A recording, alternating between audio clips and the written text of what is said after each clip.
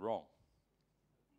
So you kids can sit on the front pew if you want, or on the floor if you want to stay there, but I want everything out of your hands, because this sermon is for you. This message is for you this morning. It is simple, but I'm hoping that there'll be some things in it that everyone can take. And you kids, I'm talking to you, so when I ask you a question, you can answer, okay? We're pretending that there's no big people here, okay? Now it's just us. All right. Do you believe the Bible? Do you believe the Bible? Yeah? Do you believe just part of it or all of it? Is it important? Praise the Lord, it is important. Have you had a good look through the Bible? Sometimes you've had a look through the Bible. Have you ever seen God's signature in the Bible? You haven't. You haven't looked hard enough. Do you know what God's signature looks like? Do you think God's signature would be after something really important? Okay, if I've got an important document to sign, sometimes you've got to, when you get a license or you sign a check, write a check out, you've got to sign it. Now, when you sign it, do I just write Bill when I sign my check? Or is there something special I put on there? Yeah, it's Bill Ringrose, but I don't just write B. Ringrose, do I? I have to write my signature, don't I? Yep, okay. So, now you've never seen God's signature in the Bible. Because my signature, that says who I am. I believe God's signature is something that would be really important, would be the most important part of the Bible, because it's all important, isn't it? The whole Bible, all right? And I believe I found it. You know that? I believe I found God's signature. It reveals his character, because that's who he is, so that's his signature.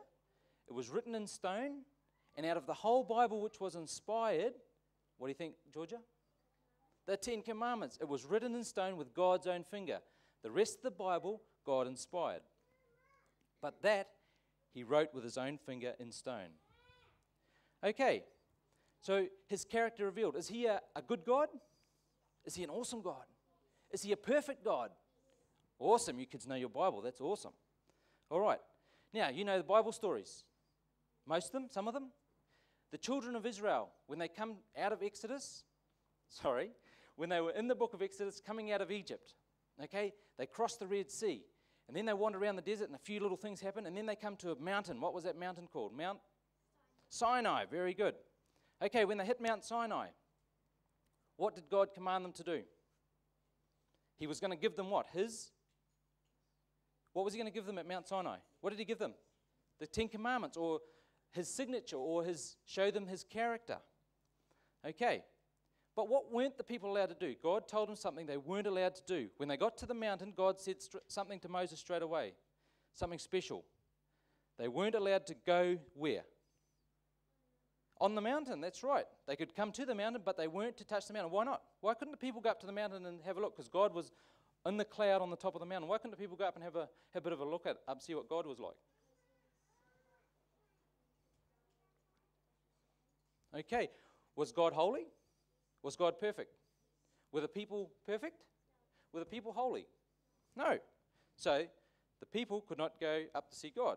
And if they did, if they touched the mountain, they were to be killed. That's right. But no one was allowed to touch them. They had to stone them or shoot them with an arrow. Okay. When they had the sanctuary, you know what all the sanctuary was, the tabernacle in the wilderness? Why was only the high priest allowed to go into the temple? Why wasn't all the people allowed to go wander in and out?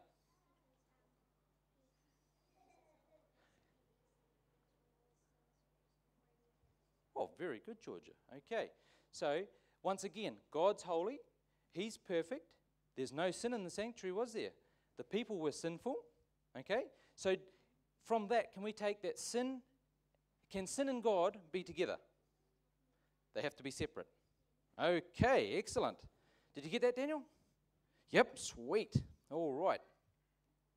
So, sin and God, we just make sure we got the sin and God can't go together. So, sin and God can't exist together. Is that right? Sweet. Do the bigger kids agree? Amen. Praise the Lord. Okay, so they must be separated. Okay, now let's go to another story in the Bible. Right back at the start of the Bible, in the beginning, who was there? God. And God created Adam and Eve. And they were in where? Garden of Eden. Was that an awesome place to be? We're pretty sure it's a pretty awesome place. And that was a little bit what heaven's going to be like. So it must be pretty awesome, don't you think? Okay. Now, they had something special with God in the Garden of Eden. What were they able to do in the Garden of Eden? With God. What were they able to do with God? And talk to him. Just like we're talking now. That's how they talk to God. It's like, hey, God, how's it going? Cheers. Do you think they were like that? Just relax theirs and talk to him? Yeah. And do you think God sat down and explained a whole lots of stuff to them? Do you think it would have been pretty awesome to be with Adam and Eve and God in the Garden of Eden? Yeah. It was something pretty special. But in the tree, in the Garden of Eden, there was also what? A tree. Yeah, I blew that, didn't I? That's all right. There was a tree. And that tree, what was that tree for? They weren't allowed to eat the fruit. Okay. So did they have a choice? Or were they just told, you're not allowed to touch that tree, and God said, I'm going to put an electric fence around that tree so you can't actually get to that tree? They had a choice. So did God give them free choice? Yep. Okay, he gave them free choice. Now, Adam and Eve, being such awesome people in an awesome place and not wanting to destroy anything, did they choose right and stay away from that tree? No. They what? Chose? They had made the wrong choice, didn't they? And they ate the fruit. So what happened then? They were, what? Banished from the garden. Okay. So, did that change things between them and God? Yes, it would have had to change things. So, they did wrong, they chose wrong. So would you say that they sinned? Yes. And because of the sin, the result of that sin, they were what? Punished. Do you think there was some separation from God? Yeah, okay, so we see it again. If there's sin, there's what? If you go for sin, can you be where God is? Yeah, there's separation, isn't there? There's a gap between you and God. Okay, did any of you bring your Bibles? No. Oh, it's okay. We'll just have a quick look. So how many of, and we're just using the Bible because we need to clarify this to make sure that we understand, how many of us have sinned? And some of the adults might know this in Romans 3:23. How many of us have sinned? For all have sinned and fall short of the glory of God. Okay, so how many of us have sinned? Just me? Am I the only sinner here? Oh, we all. Just you. Just you and me, eh? No, we're all. Okay, we're all of us. Okay, so all have sinned and all fall short of the glory of God. Okay, because we have sinned, if you sin, there needs to be a penalty. What's the penalty for sin? Oh, so I don't even have to look it up. Shall we look it up anyway, just to check? Romans 6:23. It's all in Romans. Romans 6:23. And when I find it. For the wages, so what's the wages? That's the payment, or the wages of sin is death. Oh, you guys know your Bible's too good. Okay. For the wages of sin is death, but the gift of God is eternal life through Jesus Christ our Lord. Very good. Man, you fellas know heaps of texts. You don't even know you know them. Yeah, good. That's awesome to see. Okay, so how many of us have sinned? All of us. And what's the result or the penalty of sin? Death. All right. So what's the point then? What hope? Have we got any hope? Well, how do we have hope when they have Jesus paid it. All right. In Romans 5 and verse 8, what does it say there? It says, but God demonstrates his own love for us. Okay, do you get that? So God demonstrates his love. So he doesn't just say it, he demonstrates, so he does it. While we were still sinners, Christ died for us. Is that pretty awesome? That's not just pretty awesome, that's really awesome. Okay, so putting that back into our separation with sin. So we've sinned, we're separated from God, and we've all sinned, so we're all separated from God. True? Christ died for us. So he made a way possible. So how do we come back to close the gap? What do we have? Is there anything we have to do? Maybe. What was that? Ask for forgiveness, okay? First of all, we have to know the story of that we're sinners and that the penalty for sin is death. We need to know that first because there's people around who don't even know that. That's a bit sad, isn't it? Yeah, but that's fine. That's some people. But do we know? Yeah. And do we know that Jesus died for us? Yep. Okay, so then we need to ask for forgiveness. Is that something we just maybe should do? We should do, yeah. It's important that we ask for forgiveness. Because it doesn't really matter what situation we find ourselves in, we need to ask for forgiveness, do we? Will Jesus always forgive us? It's really important to remember that. Jesus will always forgive. It doesn't matter what we do, where we go, what we find ourselves doing. When we realize it's wrong, Jesus will forgive us. All right. Jesus is pretty awesome. There's a thing called grace and mercy. And that's something pretty special that God gives us. We don't deserve it, do we? We deserve to die. But Jesus took our place. You know, when I was younger, not much, I was a little bit older than you. You know what I used to think? I used to think, why can't I just go and do things that are wrong? Like, say, why can't I just go to the shop and take something off the shelf, which would be what? If I just took it out and walked out, stealing, okay, we'll just use that as an example. Why can't I just go to the shop? I know it's wrong, but I'll go to the shop and I'll take some chewing gum or some lollies off the shelf and I'll walk out of the shop.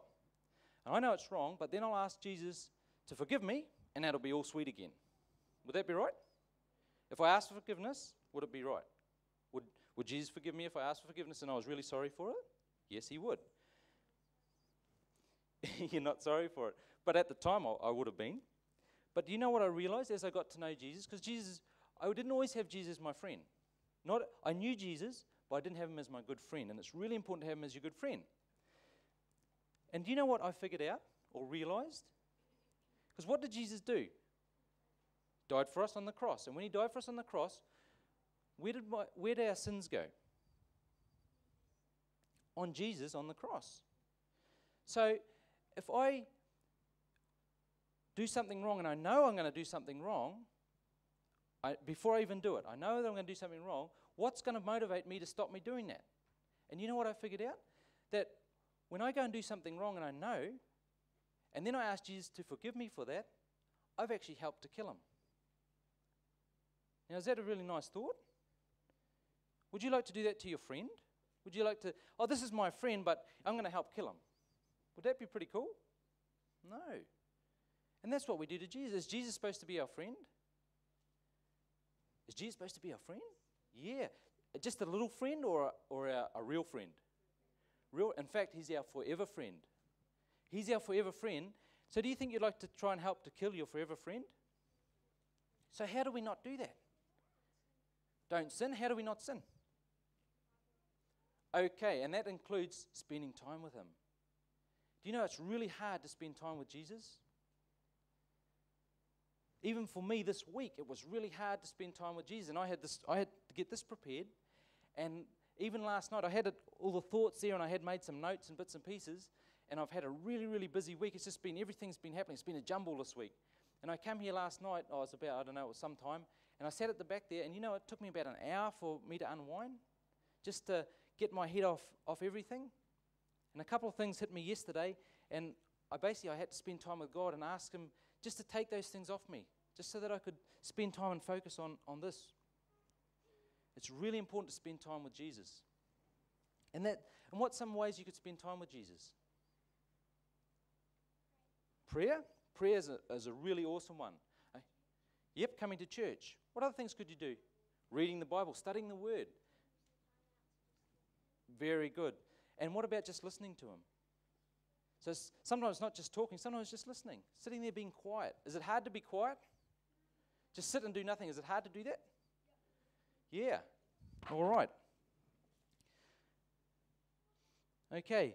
So the more time, I've just got to catch up here. So we must spend time with Jesus with prayer, Bible study, and quiet time. If we spend time with Jesus, do you think the choices that we need to make or that we make every day will be good choices? If we spend time with Jesus, do you think that we'll start making better choices? Of course we will. And we will reflect how important Jesus is. So do you think people around us will start noticing a difference? Yeah. And do you think that we'll be brought closer together, not separated? Yes, we'll be brought back together. Do you know that we're on a rebel planet? This planet Earth is a rebel planet. You like to think that you're a rebel? You're all rebels. Little rebels. Yeah, I am too. I'm a big rebel. Okay, so we're all rebels. And naturally, we want to be, do you think we want to be good naturally? Do you think we naturally, if there was nothing around us, we would naturally want to be good? Would you? Oh, praise the Lord. You guys naturally want to be good, because I know I naturally want to be bad. I naturally want to be a rebel. If I didn't have Jesus in my life, I would want to do things that are bad. Just that would be naturally I'd want to do things that are wrong. Because that's how we're built. That's our DNA for planet Earth, is we want to be naturally bad. Because this planet is in a war. Do you know that? This planet is in a war. Who's the war with or against? Satan versus God. Do you know that Satan doesn't have any rules? Do you know that? Satan has no rules. Do you know what Satan's out to do? Okay, to separate us from God, which would mean he would do what to get us to separate us from God? He would cause us to, or make us to sin. Thank you. Okay, that's what he's out to do. Does he really care about us? Okay, because there's some things out there that seem pretty cool to do, but they're not actually that good to do. So that would mean what? That Satan, he influences things around us and gives us those opportunities, and we choose. Does Satan really care about us? No, he does not. Do you know what Satan cares? He cares about Jesus. And do you know what he cares about Jesus?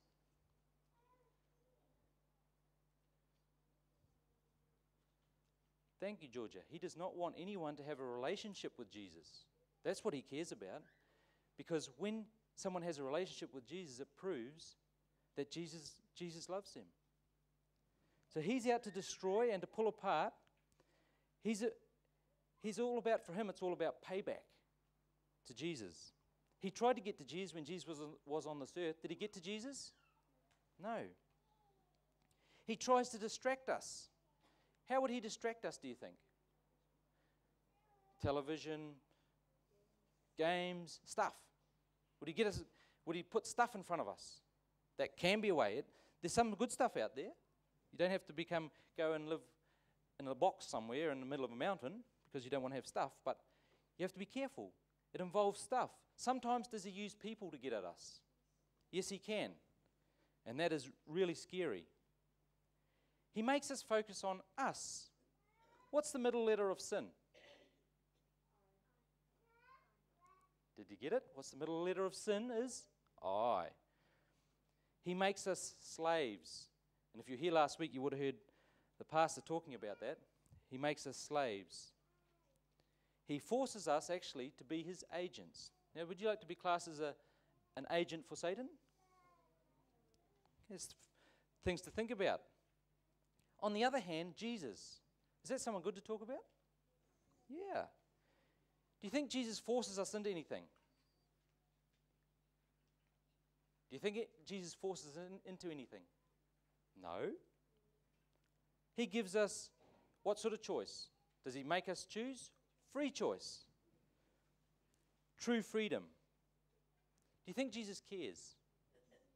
Yes, he does. He cares so much for each one of us. But when we start thinking like that, don't be tempted to think that God's a namby-pamby God.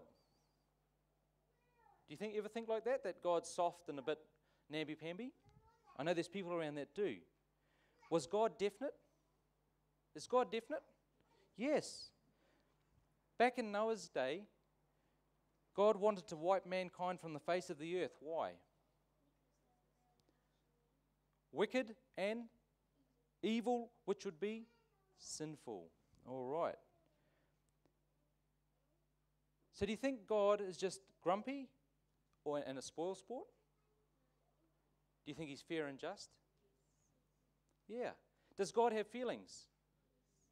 Because after that, when in the Bible, when he says that in Genesis 6:5 about the wanted to wipe the people from the face of the earth, he then tells a little bit about himself. Do you know what he says? Do any of you know?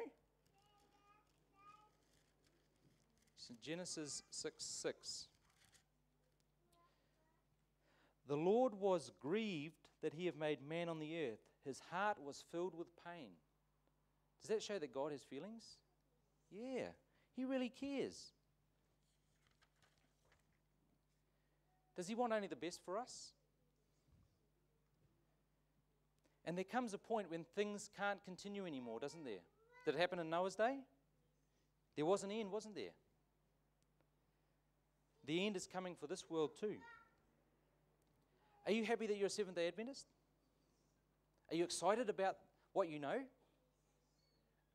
you think we should ask that the big people out there? Are they excited about what you know? Half of them have gone to sleep, but that's all right. Are they excited about what you know as Seventh-day Adventists?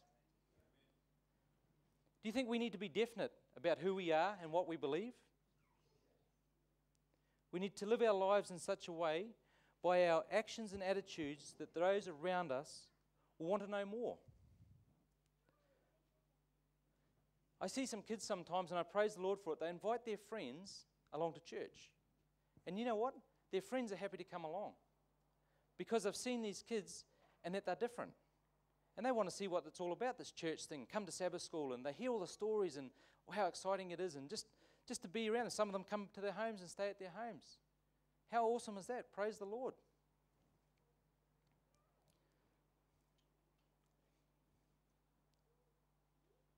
You know, we need to have enthusiasm. Have we got enthusiasm? Do you know what enthusiasm is? That's a big word. I shouldn't use big words, should I? Do you have enthusiasm? Yeah? Are you excited? Are you energized? Do you know what that means? Yeah. Energized about God? So we must have enthusiasm. Be excited. Don't get distracted or influenced to go against God and separate ourselves from him. Jesus is calling this morning. He's calling to you and he's calling to me. We're going to sing a couple of songs now. Softly and tenderly, Jesus is calling.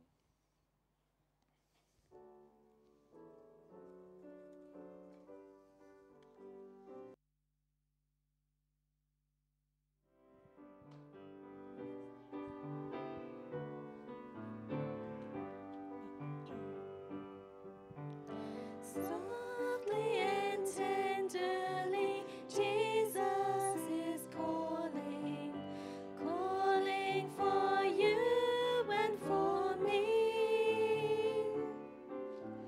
At the heart's portal, he's waiting and watching, watching for you and for me.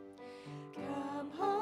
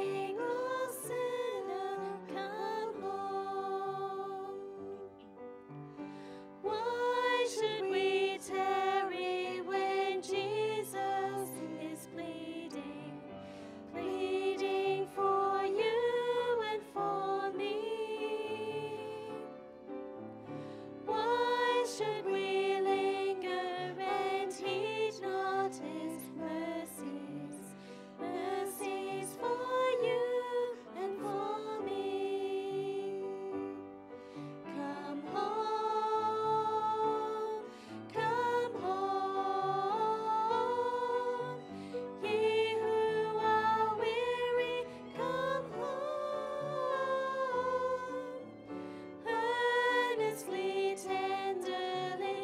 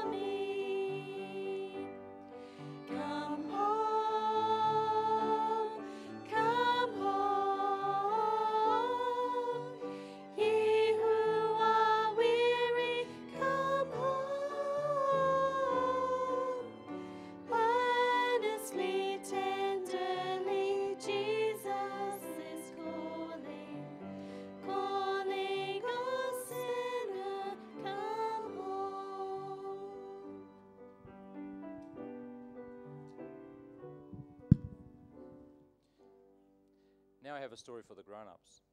I said I would.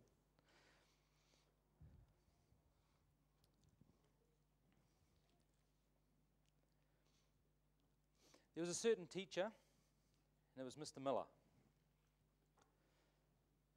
And Mr. Miller, he taught a couple of classes, but one of his classes that he had to teach was Bible. It was in a high school. And Mr. Miller had been going through his lessons that he had sort of planned, and as he was getting close to the term, he noticed that he felt that he hadn't really got the message through to these kids, what he was trying to portray. He was trying to get through to them the gospel and Jesus. And he also noticed that there was one kid in particular that sort of hung around the class but didn't really get involved in any of the discussions and sort of sat at the back and was the last one in and the first one out, and basically didn't really fit didn't get really into it. And Mr. Miller had a thing for this kid, and this kid was Jack. And Jack was an athletic type of person. He was always doing things out down the gym and working out and mucking around. And Mr. Miller came up with an idea. And he knew that the final lesson for the term was coming up, and the kids would all be on holiday. And he wanted to do something that would really set it off or really get the message home. So he got alongside, called Jack as the class was finished. He said, "Jack, can I see you for a minute?" And Jack said, "Yeah, no worries." So he come back in and he said, "Jack, I know you're fit and you're into doing all sorts of different, fitness stuff." He said, "Can you do push-ups?" And Jack said, "Yeah, I can do push-ups." He said, "How many can you do?" "Oh, I can do 100. He said, "Oh, you can do 100. "Yeah, I can do 100.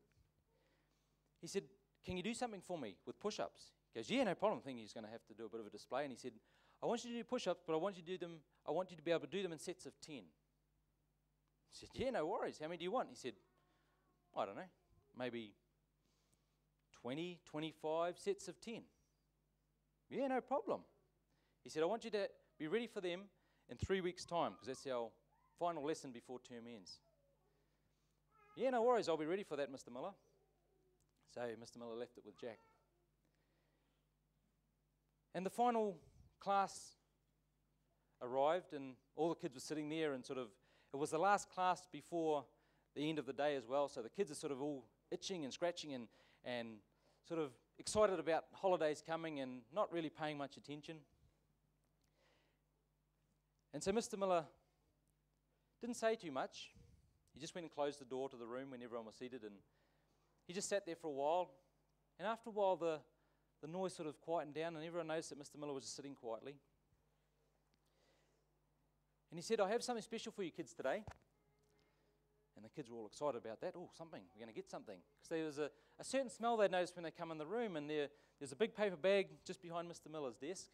And they're sort of, it smells good. Whatever's in there must be something. And we were having a shared lunch today, Mr. Miller's supplying. So anyway, all the kids sort of said, "Hey, you ready to go, Mr. Miller?" And he said, "Yep." He said, "Jack, I've asked Jack to do something special for me today." And with that, Jack jumps up and comes over stands by Mr. Miller, and Mr. Miller says, "I've got something special for you." And with that, he goes over to the bag and picks the bag up and brings it over and pulls out this beautiful donut, icing donut and cinnamon, and puts it on a desk. And he put it on the desk in front of the first row student, who was Anna. Anna was an academic type who was right into sitting in the front row, doing all the work, getting involved. And Mr. Miller said, "Would you like that donut?" "Oh, yes, please." "Jack, can I have you 10 push-ups?" Jack's down, does the 10, jumps back up, "No worries. Donut's yours." And with that, Anna starts eating. "Oh, this is nice." When the kids all rubbing their hands together. Then he moves along, and Betty's the next in line, and she's the cheerleader type who wants to be in the front of the class because it's a good place because all the boys are looking at you at the front, and you do the work, but you don't do too much, and you just sit there and get all the attention. And he goes, "Would you like a donut?" "Oh, Mr. Miller, my figure, I don't know if I should or shouldn't." "Jack, can you do 10 push-ups?" So sort of some funny looks happening now, and Jack's down, 10 push-ups, jumps back up, places the donut on her desk. She sort of breaks it in half and eats half. The next in line was Frank. Now, Frank also worked at the gym, and he was played played rugby and was sort of fairly big and fairly fit. And before Mr. Miller could ask him, he said, "I'll do my own push-ups." Mr. Miller said, "This is my classroom, this is my rules. Jack, 10 push-ups." And with that, he put the donut on the desk. And he moved around the class, one student at a time. By the time they got onto the second row, Jack was starting to weary a little bit because of the quickness of doing the push-ups. And the kids could see that there's something a bit deeper here. And of course, when you have donuts and smell like that and teenagers and the bell's gone and there's other kids walking past, they're sort of looking because here's a class that's still in. No noise in that class. So they're looking through the window and looking, and Mr. Miller proceeds and gets right to the back of the class. And by this time, everyone is watching Jack because Jack's really struggling. There are 35 kids in the class. So he's done 350 push-ups now, and he is really struggling. And the kids are cheering, "Come on, Jack, you can do it." The kids that are receiving their donuts haven't got a dry eye. And then he gets to the last person, and just as he does that, the door cracks open, and there's 3 or 4 kids couldn't resist it anymore, and I'd opened the door. And Mr. Miller turns to Jack and says, "We'll let them in?" "Yes, sir." 3 more kids come in and then realize what was going on. They're already in the room. So Mr. Miller walks over to them and places the donut in front of them. "Jack, 10 more push-ups." 10 more push-ups, Jack. 10 more push-ups. You know, we are all in God's classroom, and the classroom is called life. We might think that the rules don't apply, or maybe there's too many rules. It doesn't matter who you are, or what you have done, or haven't done. That donut called eternal life has been placed on your desk. The push-ups have been done. Will you take hold of that donut, feel, taste, and see?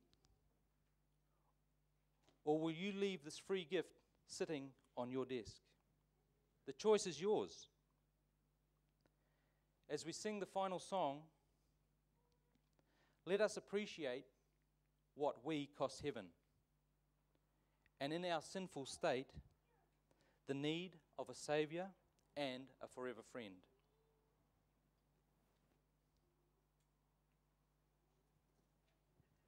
How deep the Father's love for us, how vast beyond all measure, that He should give His only Son to make this wretch His treasure.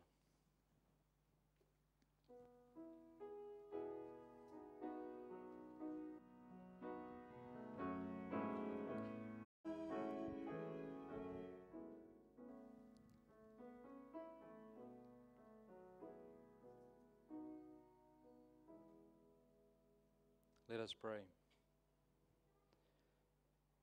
Lord, I just come before you this morning, Lord. We just want to thank you so much for the sacrifice of Jesus on the cross, Lord.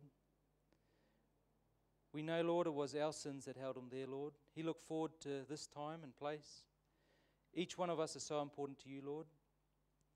I just ask, Lord, that the young people and the children, Lord, will have realized, Lord, the importance of having a relationship with you.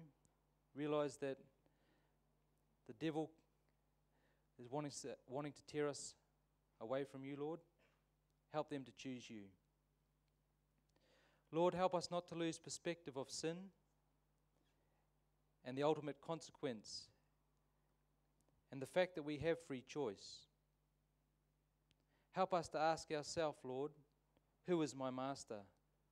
Satan himself or Christ? To him who is able to keep you from falling and to present you before his glorious presence without fault and with great joy. To the only God our Saviour be glory, majesty, power and authority through Jesus Christ our Lord, before all ages, now and forevermore. Be with us, Lord.